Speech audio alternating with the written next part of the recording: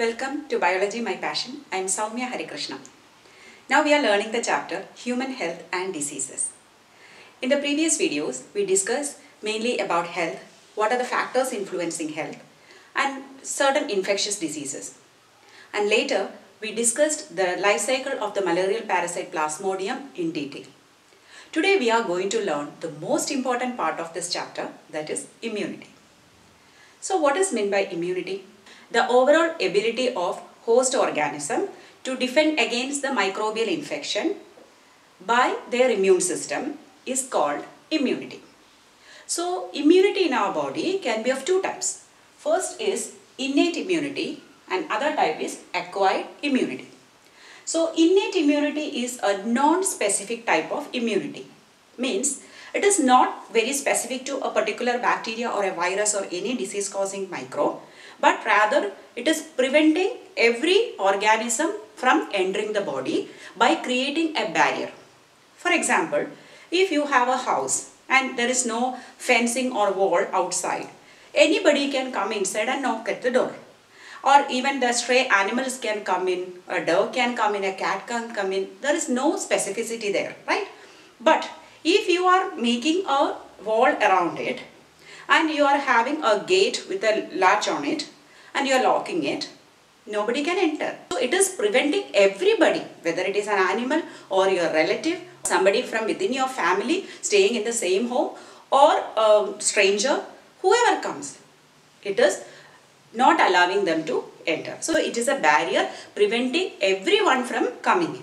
So this is how our immunity, innate immunity is also functioning, and this is obtained to us free of cost by birth. This is our inherent quality, or by birth we are all born with this. Whether it is you or me, we all have innate immunity. So what are the types of innate immunity? Actually there are four types of barriers our body is having against the infectious agents. First is physical barrier or anatomical barrier. Second, physiological barrier. Third, cellular barrier. And fourth, cytokine barrier. Okay, so let us see one by one. Physical barrier. So what is meant by physical barrier? Physical barrier means there are two types. Either our skin, just like a fencing I told, our skin. Anything or any microbe wants to come inside, it has to enter through the skin. So as long as skin is intact, it will not allow any microbe to enter. So that is a barrier. So skin is the first type of physical barrier for us. But how can skin prevent all the entry? First of all, it is a continuous layer. And we know it is a multi-layered structure with the outermost layer is almost dead. So no microorganism like bacteria can live on that dead cell. And another thing, the pH of skin is also around 3 to 5, which will not allow microbes to enter. Now second is the mucous coating. We know the openings of our body, especially the gastrointestinal tract or the respiratory tract or the urinogenital tract, everywhere we have mucous lining. The mucous lining has got mucosa cells and also some cilia. So these mucosa cells will kill the microbes. At the same time, cilia will check the entry of the microbes. So this is called a physical barrier. Now coming to physiological barrier. Physiological barrier means certain responses or the secretions from our body can prevent growth of microbes including bacteria. For example, we know our saliva has an enzyme lysozyme, or the tear or the earwax. All these secretions from our body can prevent the bacterial growth. They are antibacterial in property.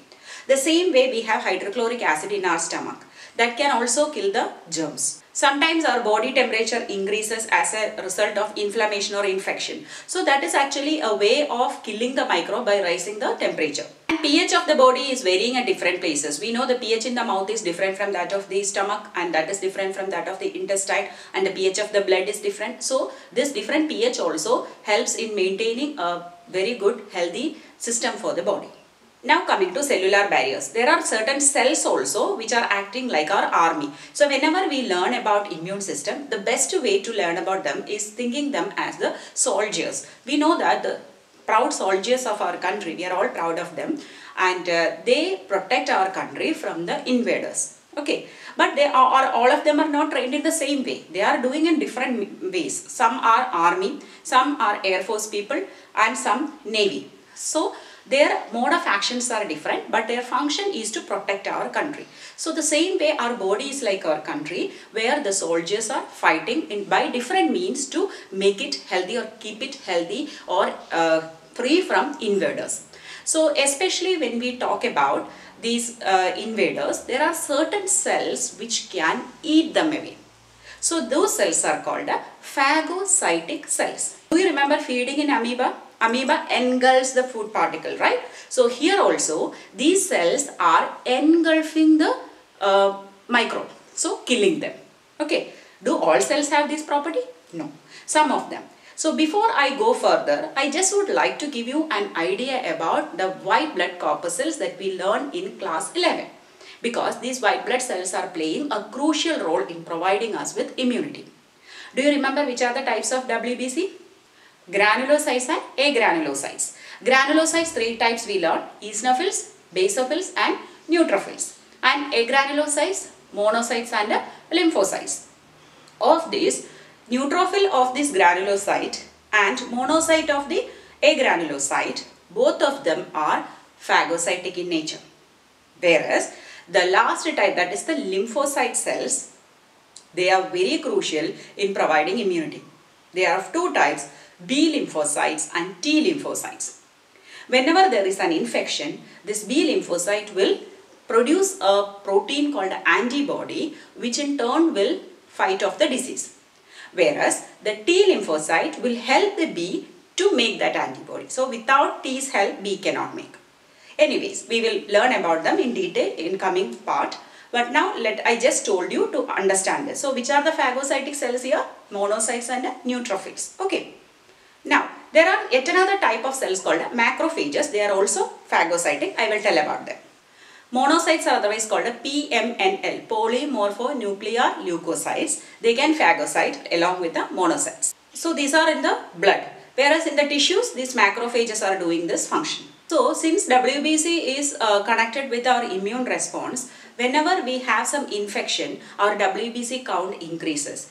That is why doctors ask us to go for a blood check when we have infection. So if they find that the WBC count is more, that means we have severe infection in our body. Their number multiplies.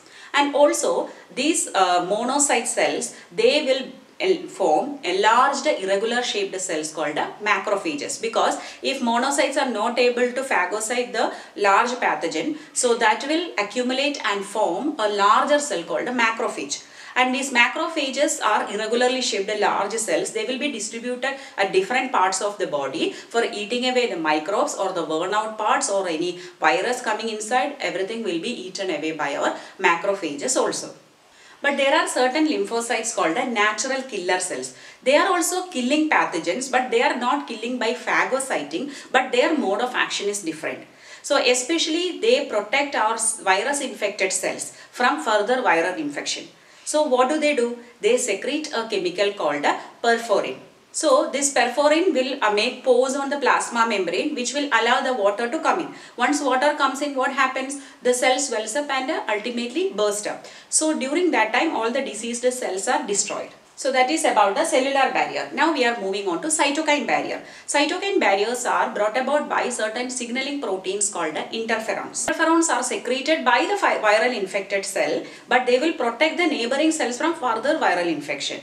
How? They are actually proteins. As I mentioned, they are proteins, means sequence of amino acids. So there are large number of amino acids, around 270 amino acids joined together to form this interferons. So the interferons will secrete translation inhibiting protein, which will protect the rest of the cells or the neighboring cells from further viral infection. But these interferons are highly specific in their nature, because if it is produced against a particular organism or a virus, means it will not be effective against another virus. So each time they have to be secreted from the virus infected cells.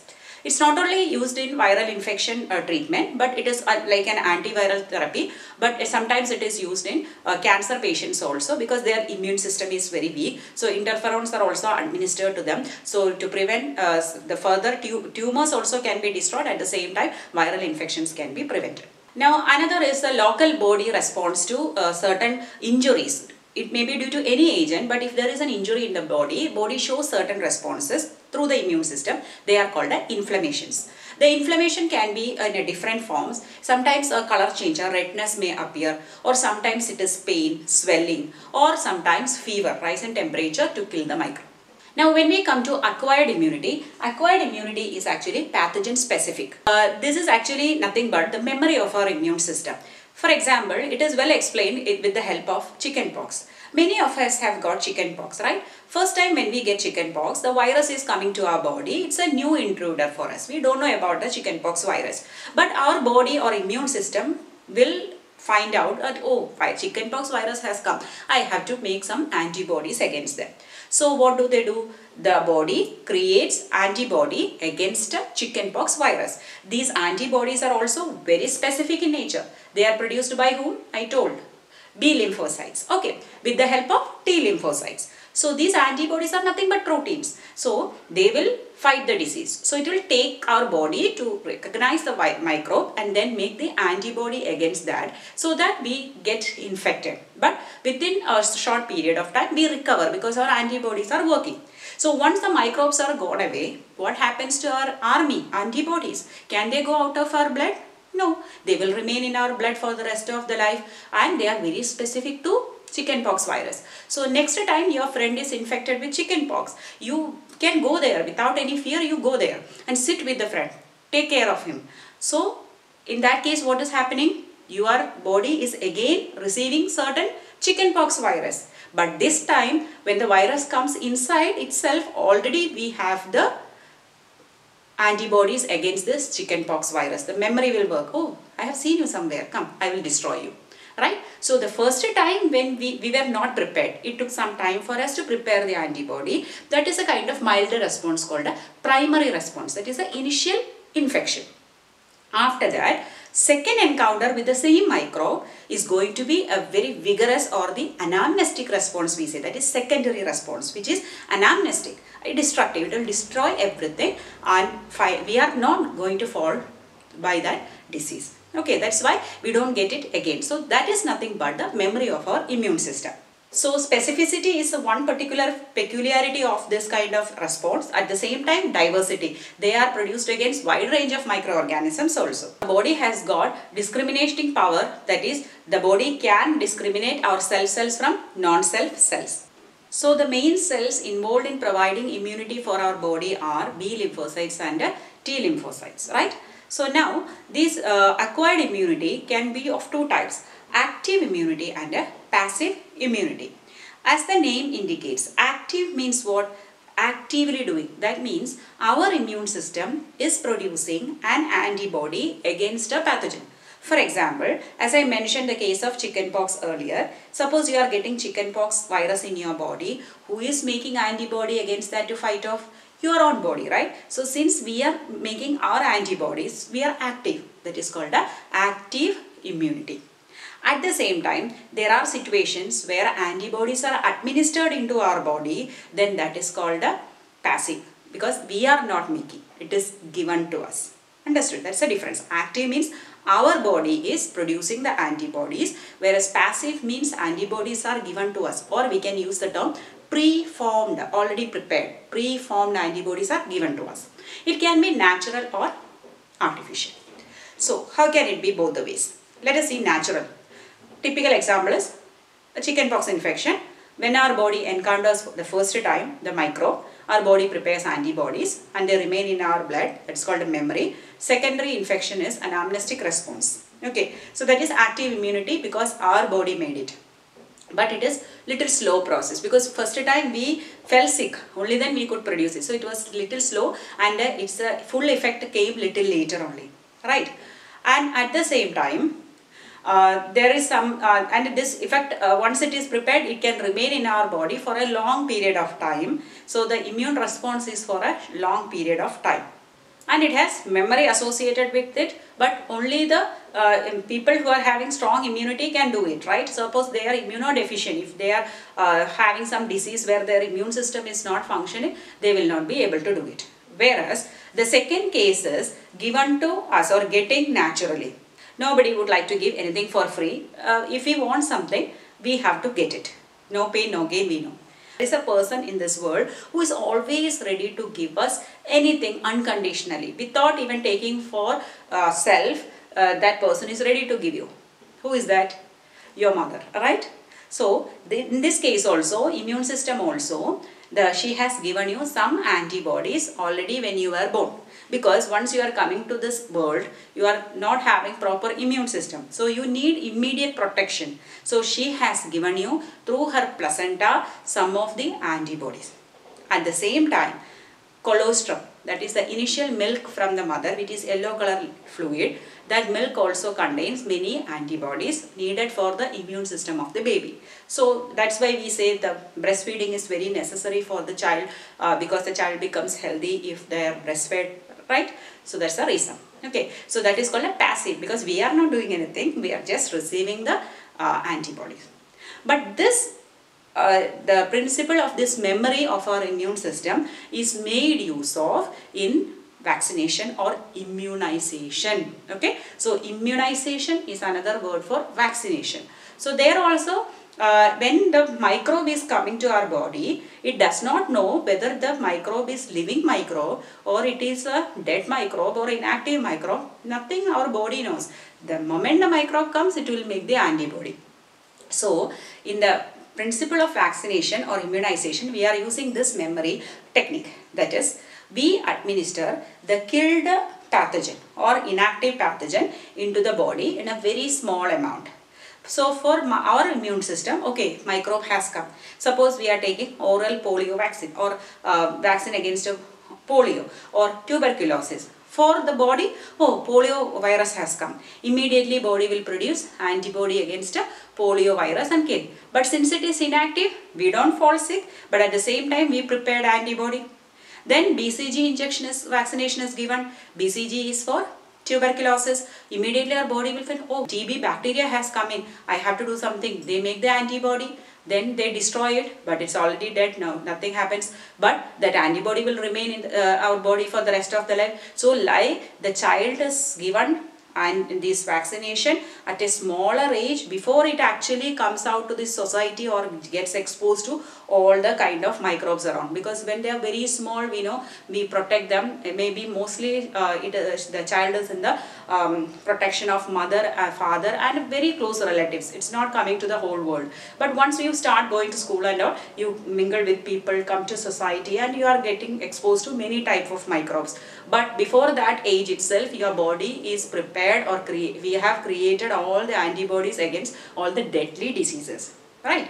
So that is called the immunization. But here also, when an OPV is given or a BCG vaccine is given, think who is making the antibody? Through vaccination, are we giving the antibody? No. There also killed pathogen is given, we are making antibody. So is it active or passive? Active, right? Active immunization, or it's a part of active immunity. So that is artificial active immunity. Whereas there are certain cases where in that situation we cannot wait for our body to prepare, because it's a very critical, dangerous situation. So two situations like that are, first is tetanus. It's a bacterial infection. When we are getting hurt by road accident or by any rusted articles or metals, anything, we go and take a TT injection. Because there also, within a short span of time, the bacteria can multiply and it can become deadly.